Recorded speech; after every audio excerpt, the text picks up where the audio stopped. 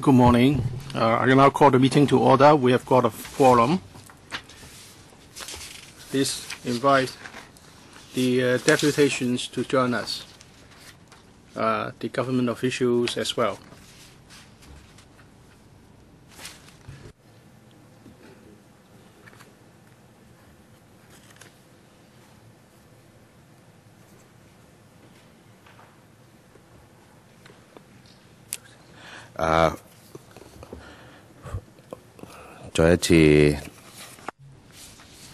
Once again, let me welcome all the deputations and government officials.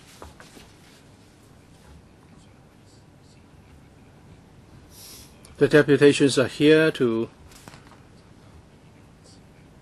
offer their views. Please wear the earpiece and select the appropriate channel. Channel 0 is floor language. Channel 1, Cantonese. Channel 2, English. Channel 3, 普通话. I'd like to remind all those in attendance that apart from electrical members and designated government officials in attendance, other people attending today's meeting and their submissions will not be covered by the powers and privileges of the Legislative Council Power and Privileges Ordinance.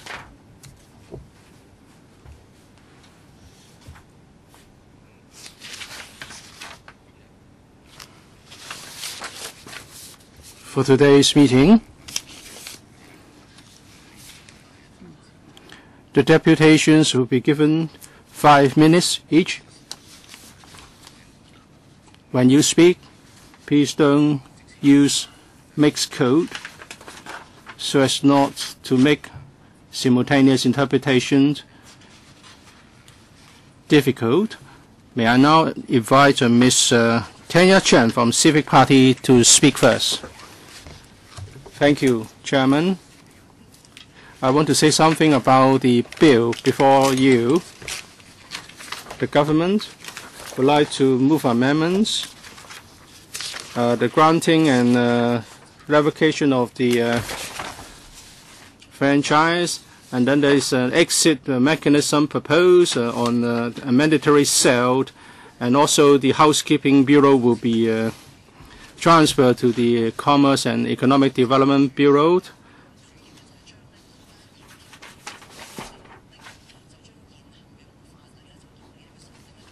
I'm comparing the existing legislation with the proposed amendments. For example, 2A will become 2B and 2C in the bill. Another part is the exit mechanism.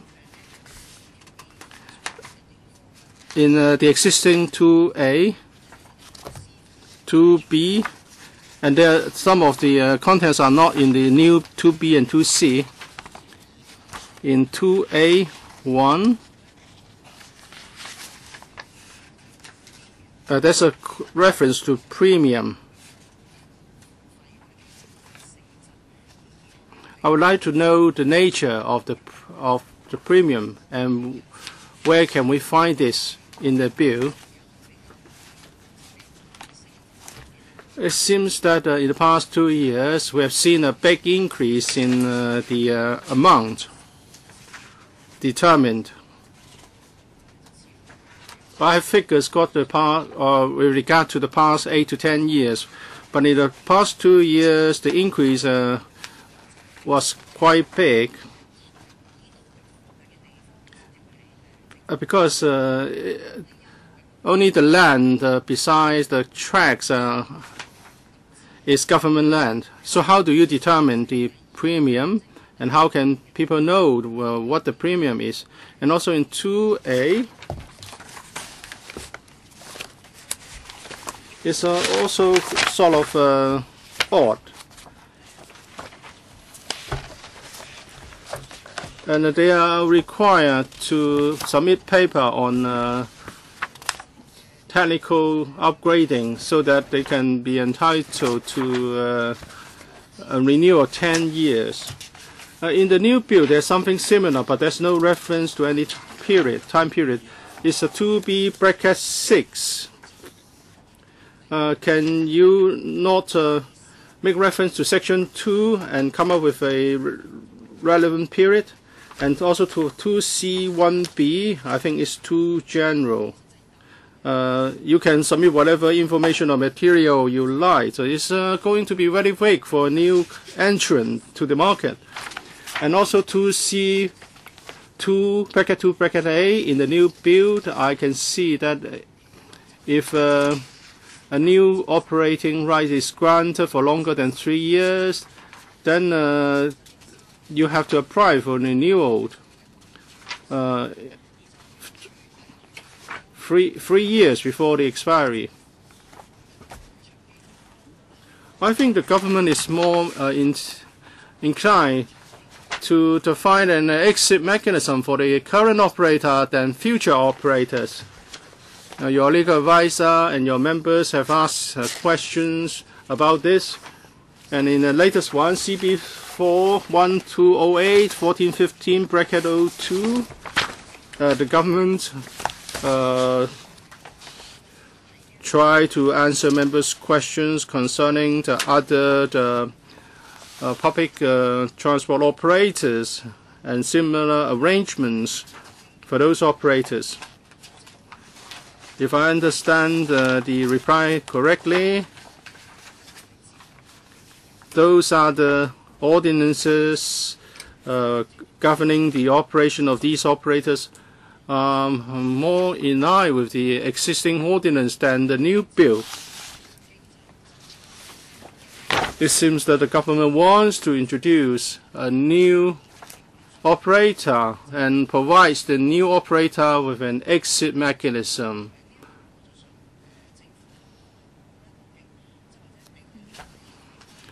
I would like the government to explain why there's such a change and what implications there will be for the new operating rights. Mr. Chen, Mr. Joseph Chen, Liberal Party. Yes, I represent the Peak constituency in the District Council. We are of the view that the operator should be given a long period of franchise so that they can improve the service and the capacity.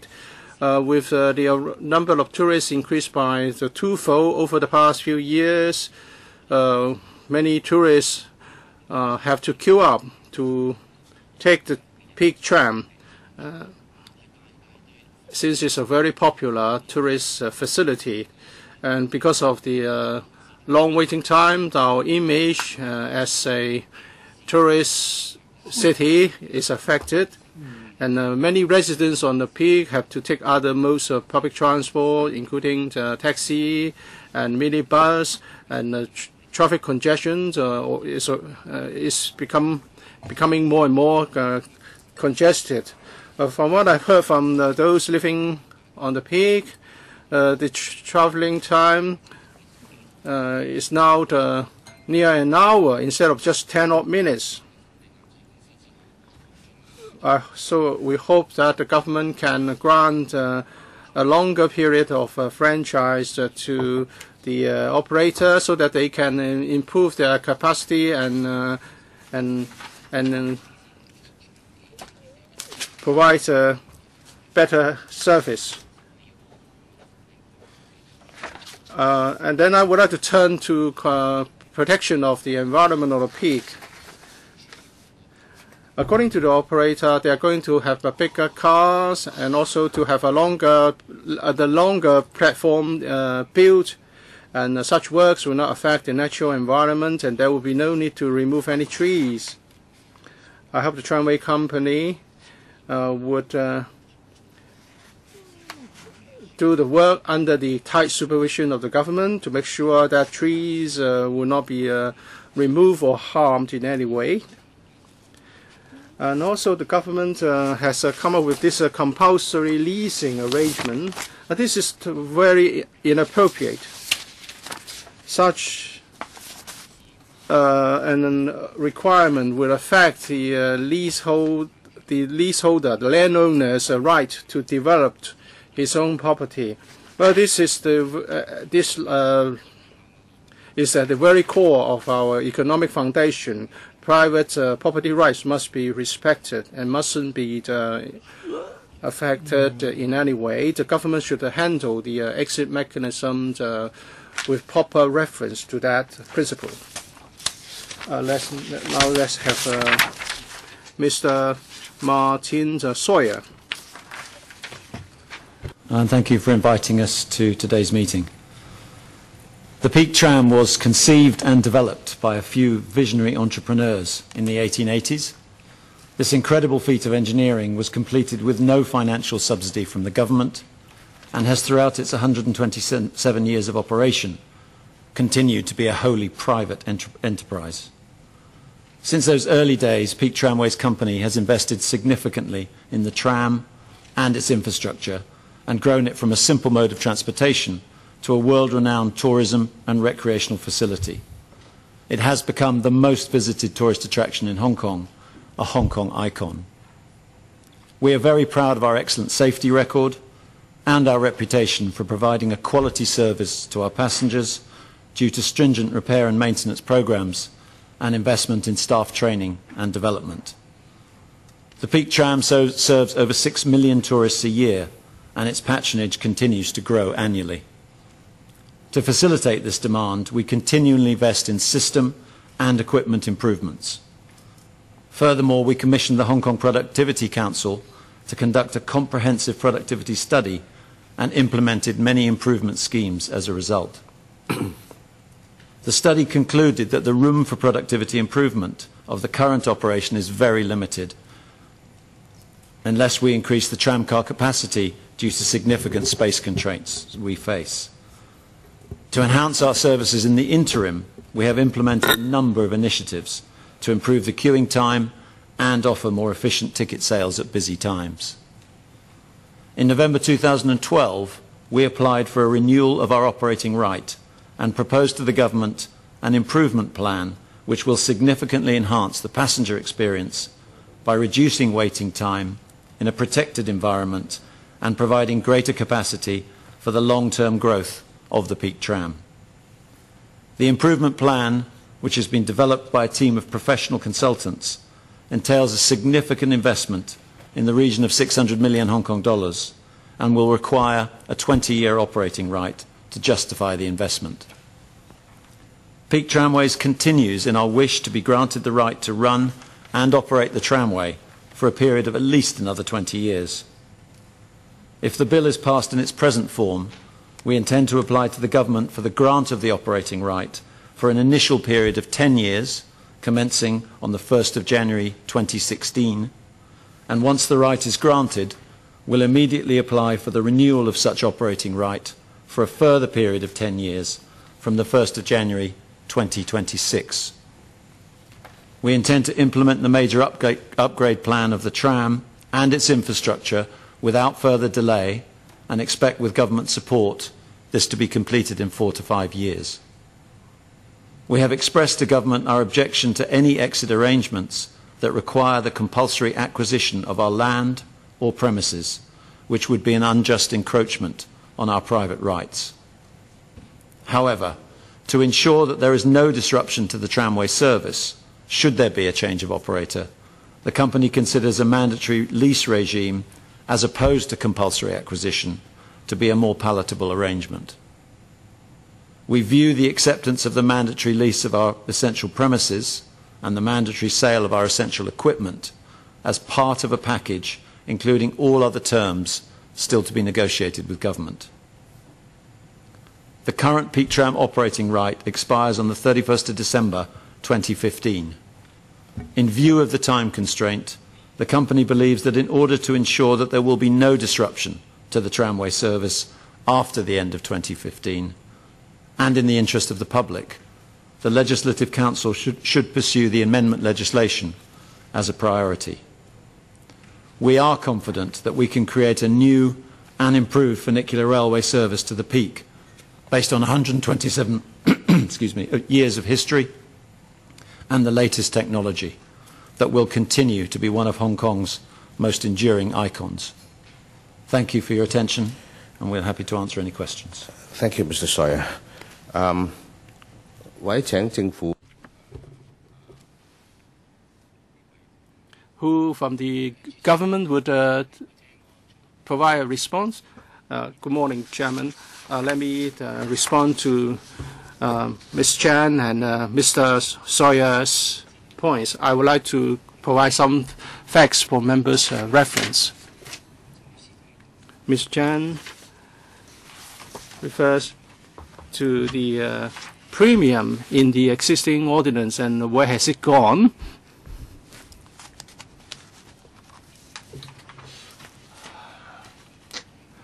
And what I am going to say was discussed previously, but not all of us here were there when the discussion took place. The peak tram has a long history, and in terms of land ownership, well, the operator owned the land on both ends of the tramway, but the government owns what's in the middle. So the premium is for the lease of the land to operate the business of the peak tram.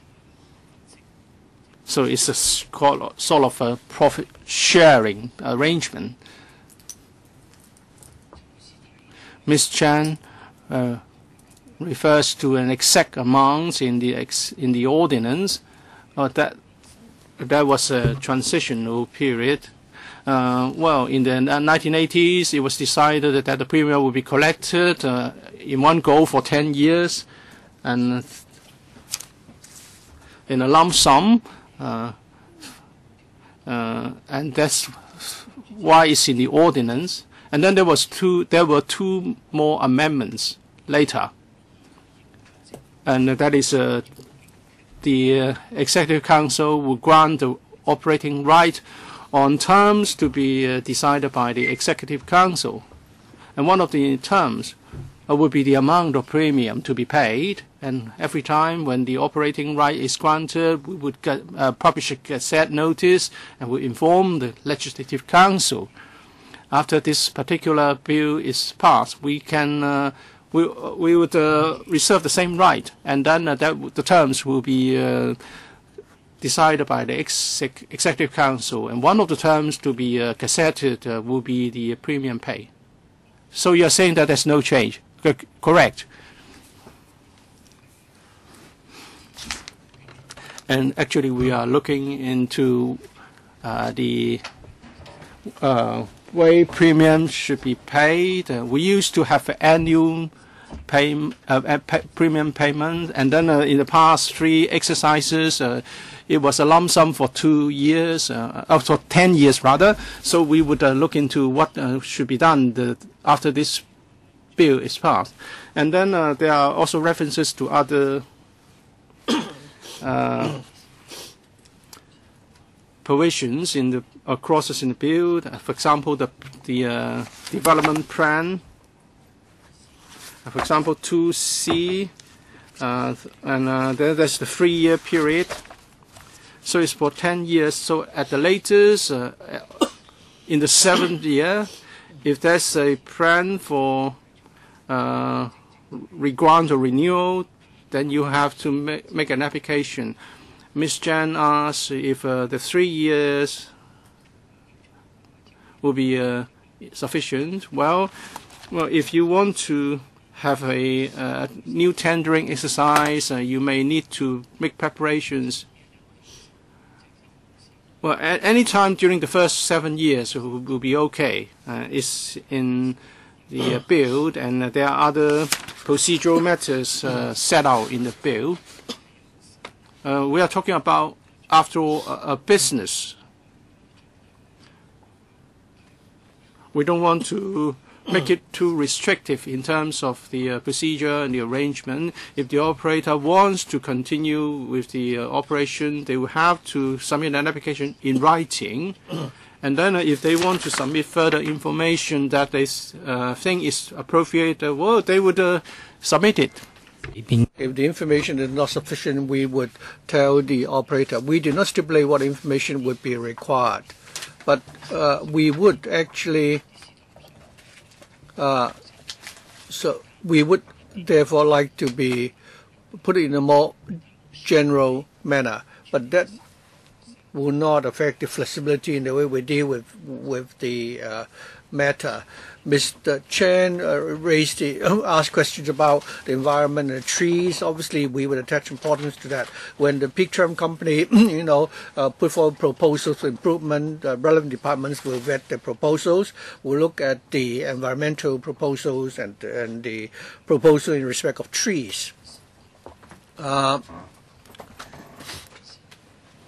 We want to ensure that Pt1 service will not be interrupted in the event of a change in the operator, and because the assets have not yet been transferred, service is interrupted. Let's say if the government grants the operating right, but the assets could not be transferred, then the public would suffer, and the Pt1 service would be interrupted. So the transfer of assets would take place in two forms: either mandatory acquisition, which the company had indicated that they object to. The law allows the government, or gives the power to the government, to acquire such properties and assets. What we want to acquire would be the trams. But as far as the land and the buildings are concerned, we have to ask what exactly do we want. I mean, we want to ensure the service is not interrupted. So long as we can use the land and the buildings, the service can continue, and therefore there's no need for us to acquire the assets. So if we don't acquire the assets, the most effective solution is mandatory leasing. Mandatory leasing has nothing to do with private property. There is no question of encroachment of private properties, and we've already explained this point in several of our papers. Most importantly, we should offer compensation according to market value, and if that's available, then there is no encroachment of private property. And I think the Pt1 company also agrees to this arrangement. So there's no question of any violation of private properties. So if both parties have come to an agreement, that is, the government and the operator comes to a preliminary contractual agreement, then to ensure that all future, any party interested in operating the Pt1 service in the future would know of this arrangement because it is put into the ordinance, then so there's no question of any encroachment of private property. Our members may now ask questions, and may I suggest each member be given 5 minutes, inclusive of your question and response from the officials. You may also direct your question to any of the deputations. Mr. Wong Kok Heng. Thank you. Chairman. Regarding the question of operating right, I have a question for the government. The ordinance itself is not very complicated, and Pt1 service already has a very long history in Hong Kong. The service has been provided in a very stable manner, but now it is transferred under the portfolio of the Economic Development and Commerce Bureau. Now that we are proposing to amend the ordinance to give the grant the Pt1 company an operating right for 10 years, plus the possibility of a 10-year extension. So 10 plus 10 years is a very long time. But given that in the past,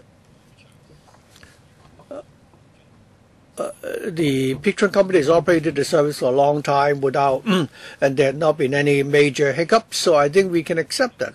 But since we are now granting a 10 plus 10 year operating right, so while we are granting this long operating right, shouldn't the government also, provide for an interim review so that the public and LegCo can halfway through the operating period, review how peak tram service can be further improved. Chairman, I mean, 10 years is a long time. And a lot of changes may take place within 10 years. If we now, provide for such a long operating period for the peak tram company, this may not be good for the company either. If we put a little bit of pressure on the company, then the peak tram company may be induced to improve its services, and also an incentive for it to show the bigger commitment. So I wonder whether the government can also provide for an interim review. Thank you. Mr. Wong. I think you've asked a very valid question. 20 years appears to be a very long time. How did we arrive at a 20-year period? In the 1980s, we conducted a similar review. We also granted a 10 plus 10 years operating period, and we've not encountered any major problems. The public may also be concerned that the operating period may be too long, but the government is confident that the service standard could be maintained. This is because it has something to do with our exit mechanism. The exit mechanism provides that in some circumstances, the company may need to exit. That is, we may actually terminate their operating right. One such scenario could be that there are safety issues with the company. Of course, we attach a lot of importance to safety. And also, we would lay down conditions when we grant the operating right. And if the peak tram company cannot comply with those conditions, then we can actually trigger the exit mechanism. In negotiating the terms of the franchise, we would talk to the company about the performance pledge. We would ensure that they would need to satisfy certain indicators or parameters, and if they fail to comply, then we would have remedies in place and find out whether there are factors which are beyond the control of the company. We would also look at whether the company could come up with appropriate remedies. If they fail, then we would have grounds to report to EXCO, and EXCO will make a decision. So the mechanism is such that after we have granted the operating right, we will simply, wash our hands of the whole matter. Of course, the council, I think it's appropriate that the government should provide, information regarding the performance of the peak tram company from time to time. I think it is only reasonable that government report to LegCo about the performance of the company. I, of course, welcome the government providing us with the relevant information. What I'm saying is that prior to the expiry of the 10-year franchise period, of course the company will apply for another extension for another 10 years. What I'm proposing is that after 10 years, there should be a review. Naturally, pursuant to the ordinance, we will allow the company to continue to operate the service, but we would want to look at how the company has performed after 10 years.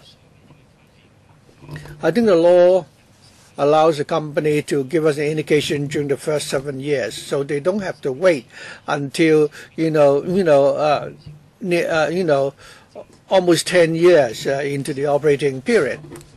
The question is, when they apply for an extension, then we would want to look at its performance, and the government will also let the public know about how the company had performed. So we may not only need to disclose the information immediately before the 10 years has lapsed.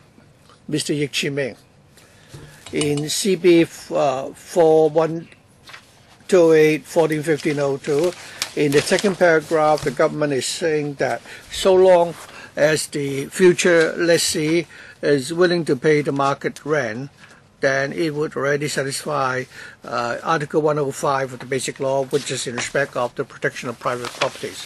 I think the government is looking at this issue from too narrow a perspective. Let's say if I have a property, it doesn't mean that if you're willing to pay me the market rent, I must lease it to you.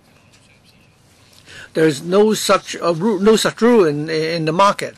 So protection of private property, according to my understanding, is that no one can impose any restrictions on my rights over the land. So right now you have encroached that right. But the Pt1 company is saying that, according to the previous, the provisions in the ordinance, and also according to the bus service ordinance and the ferry service ordinance, in scenarios where you may need to take back the operating right and to ensure the service is not interrupted, the government has the power to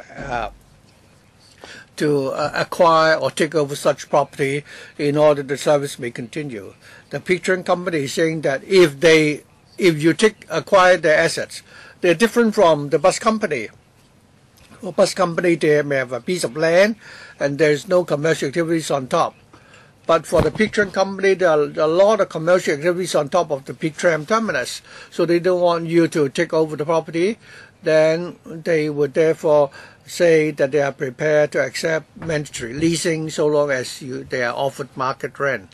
But I think still you are encroaching on private property here. Last time, Mr. Paul Chair suggested that we could do something, by way of the lease. But you were saying that there is no way for you to compel the third party to accept the terms of the lease. That's not true. You could impose a condition in a franchise. If I operate a ferry service, you can say I have to pay, $0.7, $0.8 million for the leasing of the pier and so on, and I have to accept. So in the franchise, you can stipulate that the new operator must pay market rate to the landowner and make it one of the conditions. And then you can do something in the lease to deal with that. Of course, the Pt1 company is being very good because I must commend them for the excellent service they have provided over the years. And I think what they want to do is to simply resolve this matter and get on with their business as usual. But I think your understanding of the protection of private property is actually, based on a very narrow perspective. Well, the Basic Law offers a solemn protection to private property. During the last two meetings, I think we've spent a lot of time discussing this point. Is it the case that there's no other option except by way of legislation? In our paper this time, in paragraph 3 of our paper, paragraph 3, 4, and 5, we have actually analyzed in detail the issue. I think the crux of the matter is that, even as Mr. Yik suggested, if we were to bind the new operator by way of contract, which the new entrant may choose not to enter the market. And because of such disputes, nobody may be willing to operate the Pt-tram service. And this will be contrary to the original intention of the exit mechanism. The government is now reviewing the ordinance and is proposing fundamental amendments to the ordinance, which has been in place for more than 100 years. This is because without an exit mechanism, everything will be unclear, and every time we have to rely on luck. If we're lucky to have a good operator who is willing to follow the basic law and pay out the compensation, a lot depends on luck.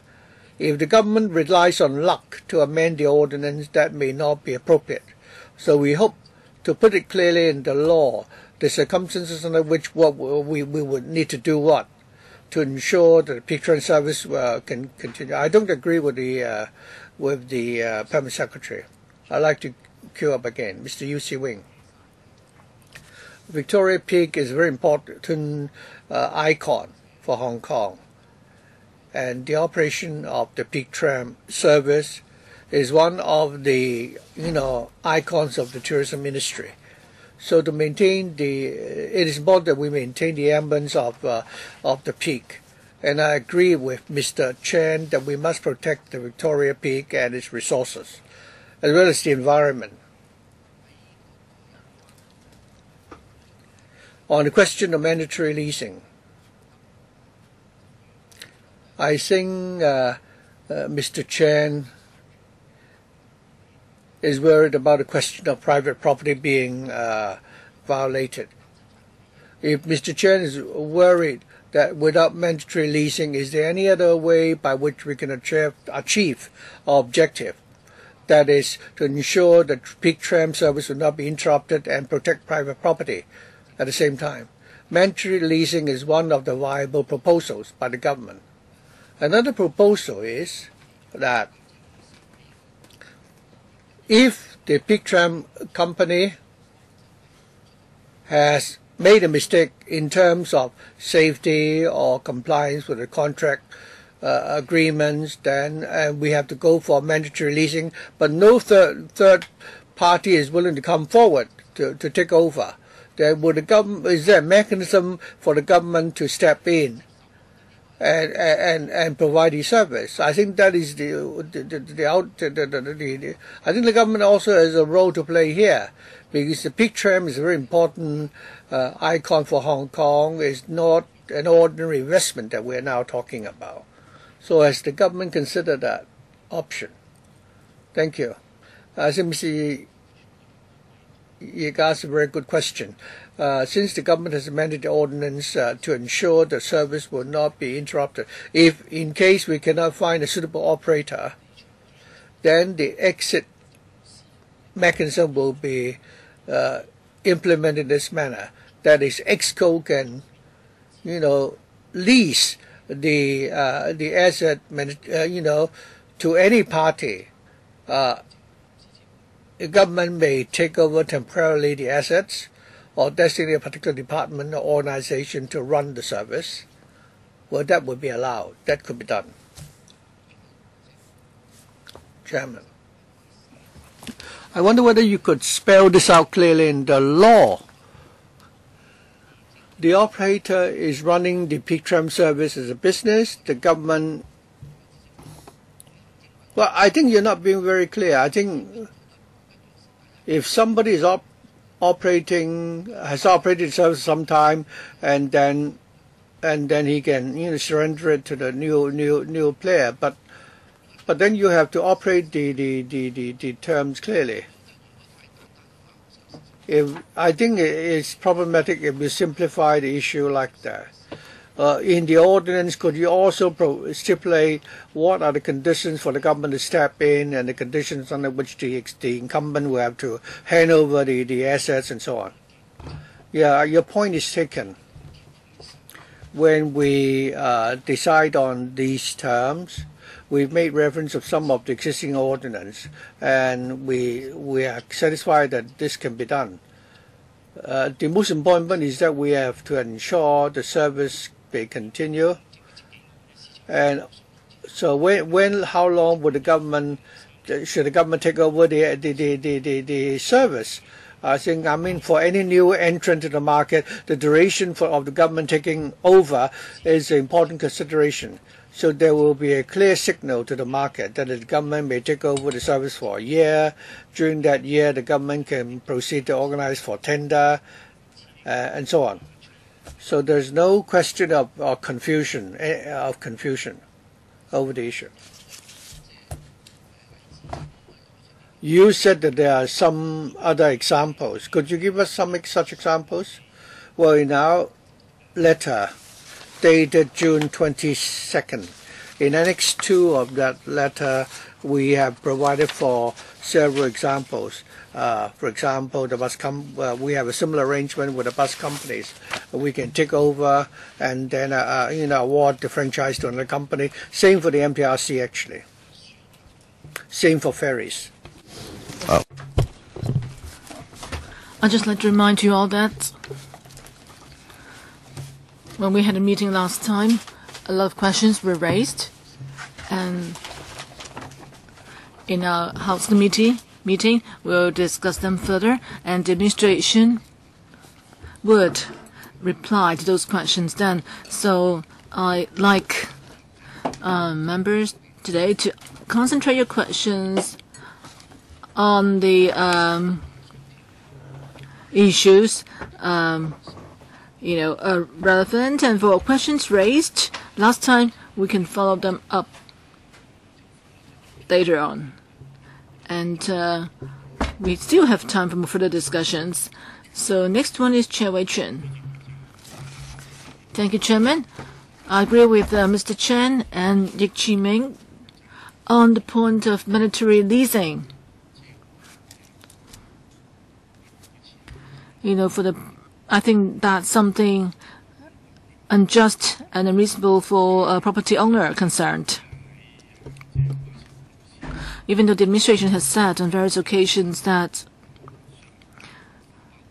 there are other similar arrangements like that for bus services and ferry services, but that refers to indeed temporary taking over and compensation in the form of market rentals.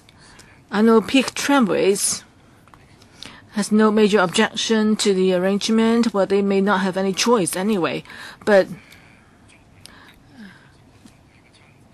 as a surveyor myself, even though you talk about market rentals, but that doesn't reflect or mean that you have to lease it to that designated party. And for the landlord and the tenants, there are things that must be leased out.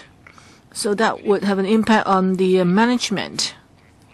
So you can't, all these cannot be reflected in the assessed rentals because there's this element of mandatory leasing.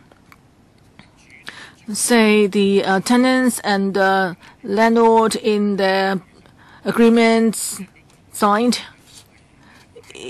If the landlord violate rental agreements or relevant rental laws, then you still have not much choice. So often we're talking about some sort of potential rights deprivation here.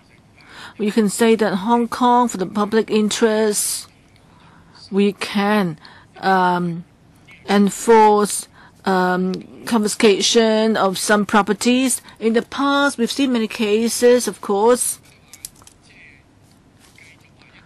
But if you want to have mandatory leasing, including necessary premises, then would that have an impact on the other properties left behind? So if I were to acquire 10,000 square feet of land, and using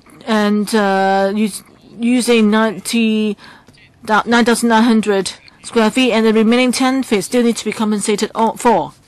So Pt1 Tramways has the right to ask the government to actually acquire these properties. That could be a better option because, as land or property owners, they should be treated the same. If you require mandatory leasing, well, sorry, Chairman, I may not have time to sit through this meeting, the whole meeting today, because there's so many meetings today, but we need to make a distinction here. There is some kind of, there's this option of temporary taking over, within a specified period. So from the perspective of justice, I would object to the government including this power to ask Pt1 Tramway to, be forced to lease some properties to other people. Even though I know Pt1 Tramways have not raised any objection, but they may be just bowing to reality. So the administration seems to just have imposed its decision on the operator. Andy? I know this is a topic that all of you are concerned about. I understand what you're saying. for general discussion, leasing matters, the landlord, of course, should have the choice. And the tenant should be someone that can decide or choose. So the current case is a bit different from normal tenancy matters, but it's due to a practical issue here. We've discussed this several times. Apart from mandatory sale and lease, there isn't a third option right now. And for mandatory sale, you've heard me say this several times, the government's considerations. First of all, because the government doesn't want to buy anything, and if you want to buy anything, you require a large amount of money, and would that actually decrease the incentives for people bidding? And thirdly, a practical issue is the government is very concerned about the feelings of rights owners, and the rights owners have told you that they object to sale. So with that issues around, so there are not that many choices available. Either you have the exit arrangement through a mandatory lease, or without the exit arrangement. Without that arrangement, that means you will have to deal with the same company over and over again, or when the company does not want to do it, or negotiation fail, then the service will be ended. So those are the options we have. So we do face a practical issue here, problem. The existing legislations, there are some arrangements for a mandatory lease, so we don't think that any precedents would help us. But in our past meetings, we've done some research, and we talk about temporary taking over within a specified period, and then the period can be further extended without any limit. But we can look at it this way. We are talking about taking over of 10 years, so the right owners will rent it for 10 years. There's a basis. We'll lose money, but there's a basis for working out the race. Because once you've the land for operations on the peak and how much profits that could be in, and what are the costs involved, you can still work out the sum in determining the rental. Like, for example, the Peak Mall. Well, it's an interactive situation, even though tram itself is a tourist facility, but at the same time, it does bring passengers up to the peak for shopping and sightseeing. And the commercial activities there, to a large part, actually are dependent on tram passengers. So is that the loss of a piece of land would affect the business at the shopping malls, or the contrary, if the peak tram, the land there, the platform site, because of peak tramways has lost its operating rate, and the land, or if the government does not insist on tram services as a prerequisite for changing the land use, then the number of passengers may drop. If you want to look at it from the rental perspective, you can look at it from both ways. So we can see that the government's intention is that we hope, as Mr. Yu said, the tram as such an important tourist facility can continue to be operated. And we hope to see that there would not be any termination of service, even the service change hands. That's why we have this mandatory lease arrangement to take into account the needs of various parties. Maybe, first of all, I feel that Peak Tramway is an icon.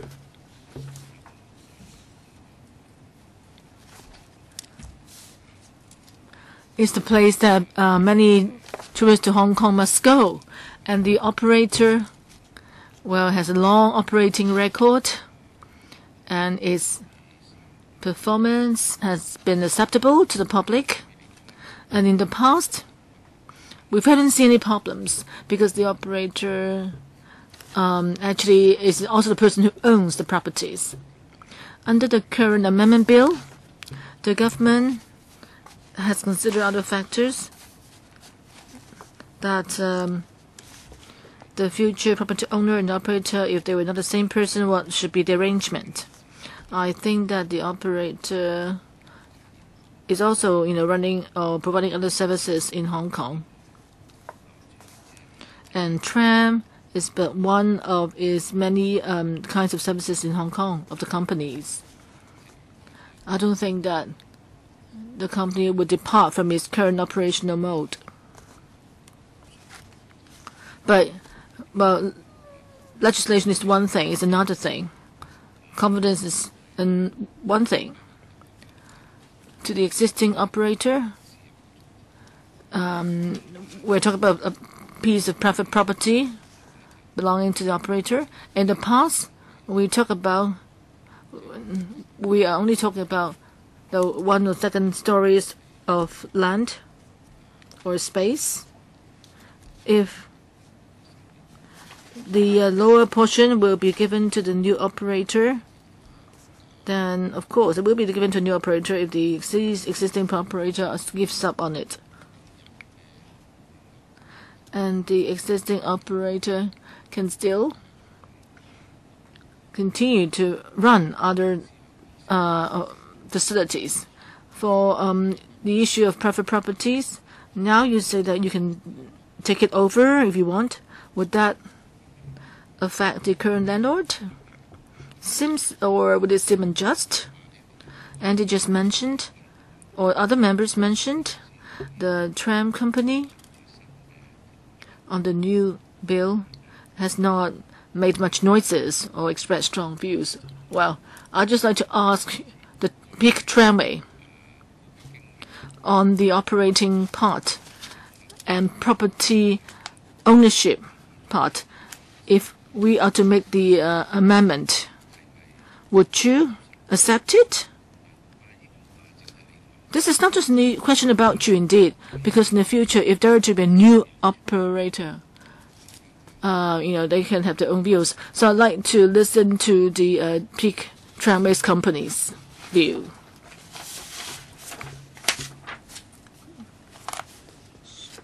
Mr. Sawyer? I've got a green light, thank you. As I said in my presentation, we, as the Peak Tramways, object to any exit arrangement that requires us to have our property taken over and bought compulsorily. Whereas we do agree that mandatory lease structure is certainly much more palatable than a forced sale. And we understand that if another operator takes over the operation of the Peak Tram, the mandatory sale of essential equipment such as the tram and the tracks would be a natural process from that point. So we do believe that the mandatory leasing process will ensure that we can continue the operation of the tram, which we feel is the most important thing. We want in the public interest to keep that going. In terms of the issue of the land grants for St John's Building, the lower terminus, and the Peak Tower being the upper terminus, it's our belief that it would be very difficult to put something into a land grant and a surrender and re-grant process. It would take a significant amount of time, way beyond the current operating right. And again, we believe to ensure the tram continues every day, that the best option is what is currently proposed. Andy， 我都想問一問你咧，就嗱。Andy, I also like to ask you, private rights. I've heard a lot of views saying that if the administration, make changes to operating rights and to investors, that will have an impact. And now we have this mechanism that if the Peak Tramways finishes or decides not to carry on with the business, then you have to invite public tender, and the new operator will be able to use the existing terminus. And if no agreement is reached, there's another mechanism that is to go for arbitration. But of course, everyone will be obliged to follow the results of arbitration. So if that's the case, then do you still need the provision about taking over of properties? So, because you might provide a place for the new operator, without involving the land rights. Yeah, for a new operator, and he has to make a new decision. I think the most practical solution is for the new operator to ask themselves whether he can use the land on the peak and at the terminus, and also use the properties concerned. Even though we have an exit mechanism and empowering the government to have mandatory sale, but before we use that power, we allow the market to operate. That is, the new operator can have negotiations with us and asking for us to sell the land to, or asking the previous operator to sell the land to them. So there could be negotiations still. And also, should there are any problems with the negotiations, then there are some rules of the game prescribed by the amendment, and both parties can go for arbitration. If there's no provision on arbitration, then if the big tram company said, I won't sell it or lease it to you, I just want you to play a part at all, then the other party would have no way out. It cannot even go for arbitration. So why we want to have this amendment there? Because according to the law, for the continuation of peak services, and the company agrees that continuation of services is so important to Hong Kong. So the company agrees on renting the facilities to you. So there won't be any question of infringement of any person's interest. But talking about precedents, you're concerned about whether we are setting a precedent. That may be what you're afraid of. But that is something that would not happen, because every time there's a need for new legislation, and the government will need to explain why there's need for new legislation. And if the government, you think that in future the current amendment bill will be the basis for future similar legislations, I think you can rest assured, because this would not constitute any basis. If the Bills Committee passed the amendment bill, it's not because we want to set a precedent, but because we think we do have enough grounds here for the amendments. So if in the future the government presents a similar bill for your approval, the government can only say that this is the reference. We did this a number of years ago. But well, if we do this now, if we look at other pieces of legislation for other operators now, you will know that they are not very good reference for us. So this bill is not going to become a precedent. We just want to set out clear clauses in the bill so that in the future it's clear to all parties, and then we don't have to start it all over again every time the right is renewed. All right, we'll continue with our discussion with regard to the deputations, submissions. Members, you have the floor. Mr. or Dr. Kenneth Chan.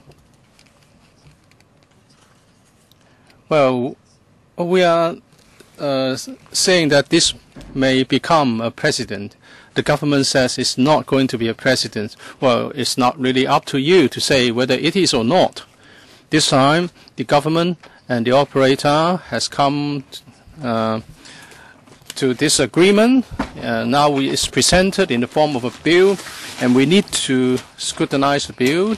In the future, the government may do the same. Then the government may agree with something with another operator, and then the agreement will be presented as a bill. So that may well be a precedent. Although you think that this is not going to become a precedent, but it can be repeated. I'm not targeting any particular transport operator, not in the Peak Tramway company or other operators. I'm just saying that we should not be doing anything that would cause any constitutional problems in the future. Well, the government is of the view that it's only in the business of assessment whether an operator is sound and so on and so forth. You're not concerned with the right price of anything. Now this is a proposal because the operator and the government have agreed to do this. You want to delete the existing Section 11. Under Section 11, the government has an important role. It can actually buy the entire company, and also this can decide what to buy and what not to buy. So as some members have pointed out, the government can actually take over the company under existing Section 11. Now it's going to be deleted, and you are going to have the compulsory sell or lease arrangement subject to arbitration. This is a major change. This is not a minor change.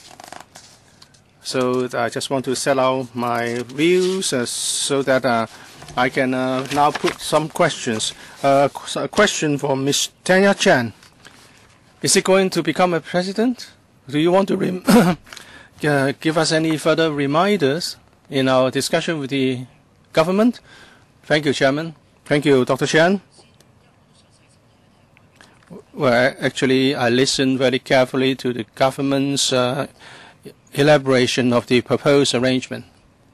I can't really see Ms. Chan's full name. It's a long way off.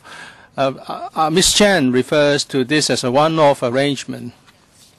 But as a matter of legislation, we don't want to have one-off arrangement with one particular company. It's said that the existing ordinance is a one-off thing, and you don't want to have something specifically for one company, for the Tramway company.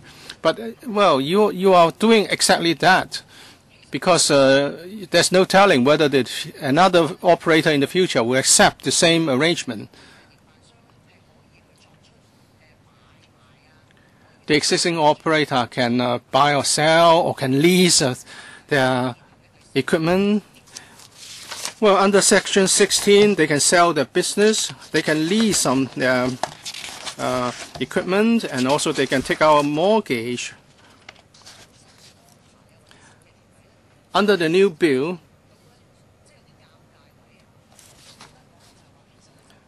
there are certain uncertainties.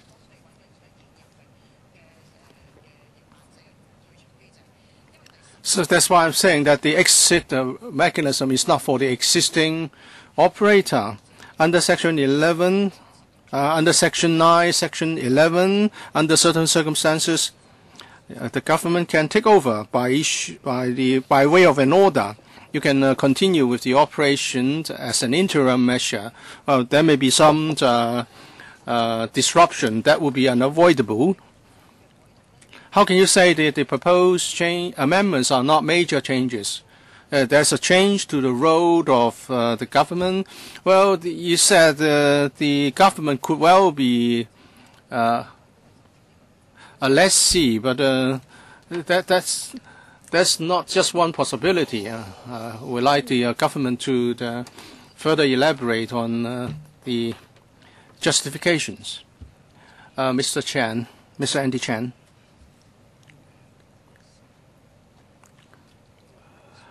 The factors underpinning the compulsory sell and lease arrangement are that we want the market mechanism to be of the paramount importance, and also we will consider certain factors, 3 factors. Well, if we don't need to buy anything and we can make do, then that will be the extent. That is to say, we go for the minimal approach when it comes to the exercise of powers vested in the government. And also in Hong Kong, well, land purchase is going to be expensive. To the new operator, it's an additional cost. We don't want to put up an unnecessary entry obstacle.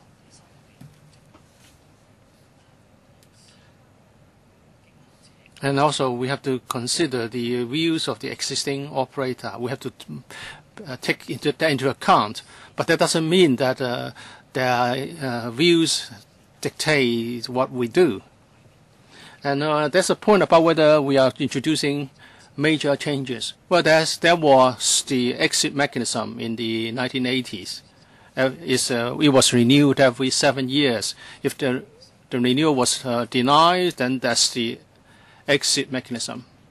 So it was there in the 1980s, and then in subsequent ordinance, it was somehow omitted. So there was the exit mechanism for 100 years, from the start of the tramway service to 1980s. And now we are sort of getting back this arrangement. It's not something unprecedented.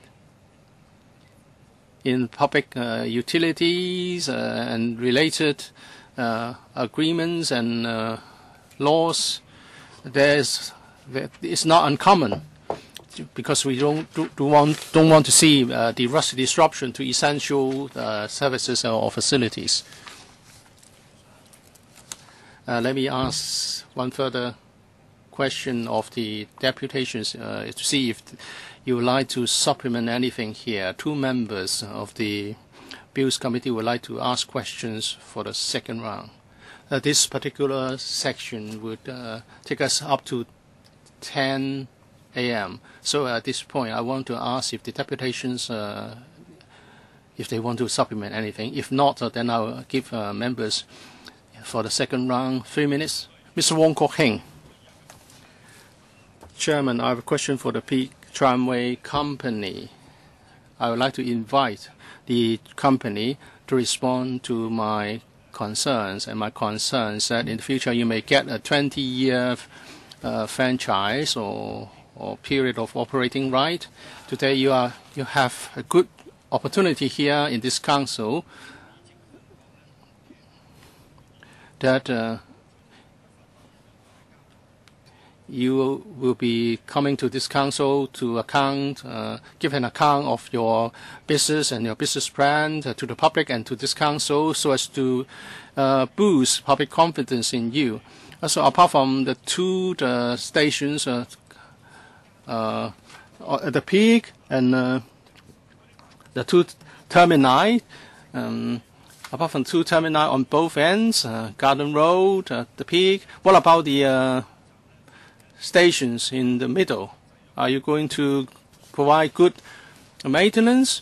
Because they are important public facilities, although I would say not many tourists use them. Mr. Sawyer. Thank you very much for your question.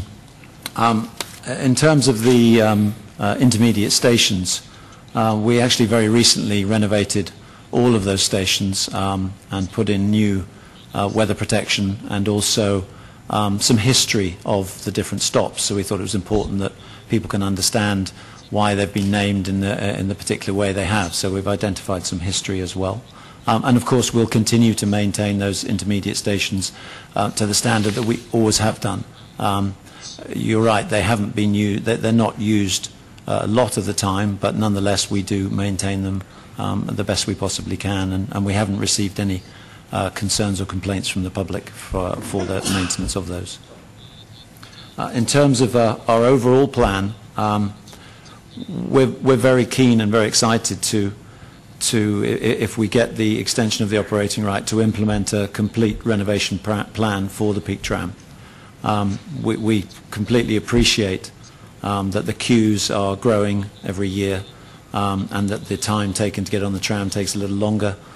So we want to alleviate that, and we have submitted to government some initial plans that explain quite clearly what we're trying to achieve. We are limited by space. We can't make a double-decker tram, we can't make it any wider, we can only make it longer. But we have proposed to increase it to 200 seats from the current 120.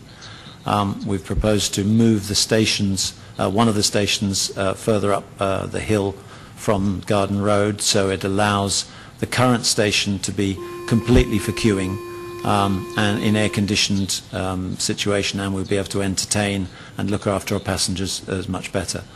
So we think that the presentation we've got is very exciting and will clearly alleviate the queue issues and make the peak tram continue for a very long time. However, it is a significant investment. Hence, my earlier presentation, I explained that we would immediately apply for a 10-year operating right if the bill goes through, and then we'll present to government our plans and then apply straight away for the second 10-year right, so as we can implement the investment scheme as quickly as we possibly can, and we'd like to have it finished within the next 4 to 5 years, so as we ensure that we have a brand spanking new tram ready for our passengers. Thank you. 主席，一句啫，纜車。 Chairman, well, Peak Tramway is an icon, like the tram for Hong Kong. We'd like to see sustained improvement of the service for local people and tourists alike.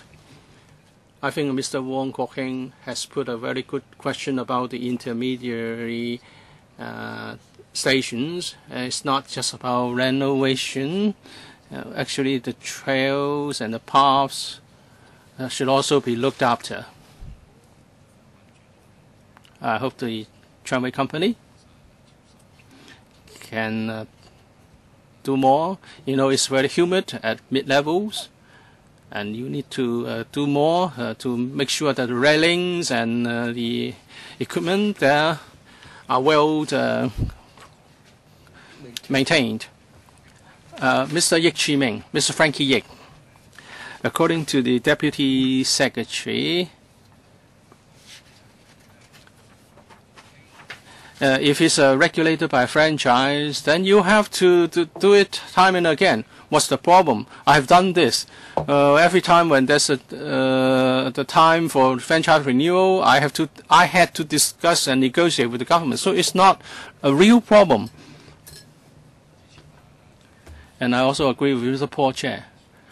Why don't you do the surrender and regrant? Well, you may want to avoid the compensation issue, in my view. Well, the land is all right. Now you want to impose additional conditions affecting or lowering the value, and the Peak Tramway companies may say, okay, I accept it, but what about compensation? If you put in a compensation clause, that's okay. And then you have to look at the market value when you want to enter. And if one day the Peak Tramway company doesn't want to do it, and no one is willing to pay the rent required, then the Peak Tramway would disappear unless it's taken over by the government.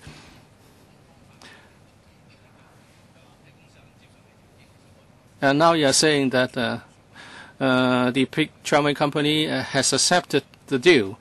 Well, I'm just concerned that this may become a precedent. That's going to be a problem.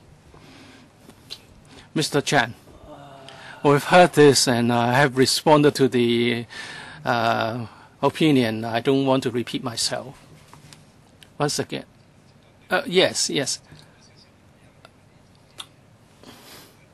I want to do some catching up. I'm not really in a good shape lately. Maybe, Chairman, if I may, I would like to ask a question of the representative from the Peak Tramway company.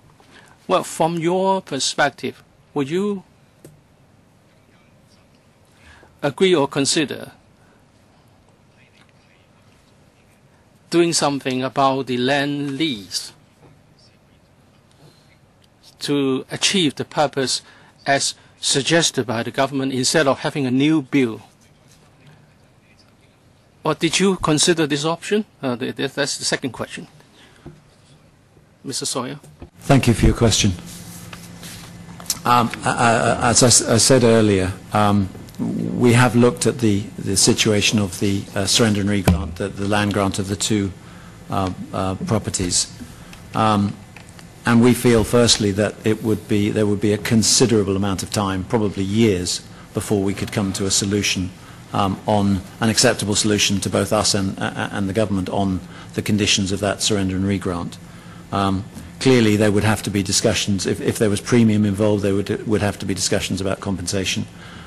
So we feel that it's also difficult to bind a third party in terms of the future leasing of a property. With a surrender and re-grant, it's only between ourselves and the government. So we see that argument as difficult, but particularly we see the time issue. Again, our focus is to keep the tram operating so it runs every day without hiccup and be given the opportunity to implement our investment plan to completely renew the operation of the tram for all of our passengers. Thank you. What about the second question as to whether there have been discussions over the issue? 呢個問題咧，你哋有冇傾過可以同政府傾重新批地呢樣嘢咧？就唔即係唔用立法呢個途徑咧？我哋有評估過呢個問題，覺得咧係唔係一個好實際嘅做法嚟嘅嚇。Might have been some internal discussion or consideration. What the question really meant is whether there have been discussions between yourself and the government regarding this issue. When this was raised, this was something that we did discuss with government. We haven't discussed it in detail, but when it was raised, we looked at the situation and felt that it would not be practical for a surrender and re-grant, and we gave that opinion to government. Very well, thank you. OK， 咁多謝今日地法。I'd like to thank the deputations for coming here today to give us the views. We've heard the views of the individuals and the deputations. I hope the government can take those views back, give them full consideration. So thank you very much. You may now leave. I propose that since we are scheduled to go on until 12:45, so may I propose now that we take a break?